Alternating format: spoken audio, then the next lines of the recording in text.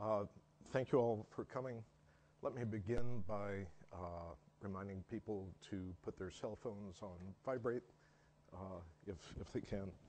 Always useful. I got up so early this morning to get here by 7:30 that I left mine home. Completely forgot it. We're going to be talking today, as it says here, about strategies for molecular diagnostic companies. And this is what we'll be covering today. We've got who we are, historic context for diagnostic companies, that is, what the past has been like, especially before 2000 and the advent of genomics. Then we'll spend a fair amount of time on how the new science, we think, will have effects and create new markets. Then we have a break. We will have a break at 10 o'clock because that's when the sound people have to change things.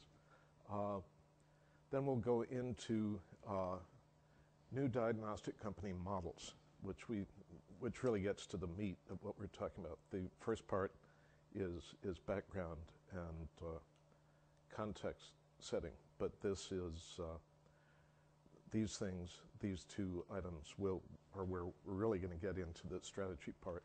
One will be on new models and how to think about them, and the other is specific actions available to you if you are running a molecular diagnostics company. We want this to be as interactive as possible, so we are hoping that you'll interrupt us. Keith certainly will. We interrupt each other. But we hope if you've got questions, if you have comments, if you disagree with some of the things we're saying, please speak up. We're really anxious to hear from you. So a little bit of introduction. Who's Genomic Healthcare Strategies? Well, we started the company about 5 years ago, and we are, wrong button.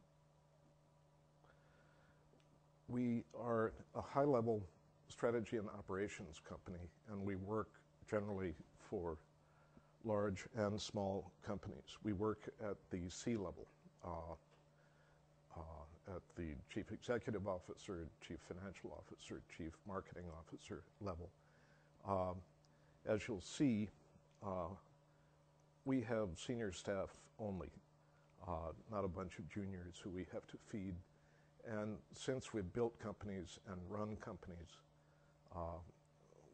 we can really have a good dialogue with C-level people and understand their problems and understand how they have to look forward. We have a strong focus on the changes happening now and in the future that result from the new science of molecular medicine. That's really been our focus from day one. When we started the company, we knew that changes were going to come to the markets and to the practice of medicine and the economics of healthcare. But the bet we made was that these changes were going to happen soon rather than later, and we are pleased that they're happening sooner. We spend a lot of time not just consulting, but we're interested in these issues. We try to write and think about them. We like to think that we are thought leaders. We've had articles in Nature Biotech, Personalized Medicine, the Future Medicine Journal, Expert Review of Diagnostics, and other publications.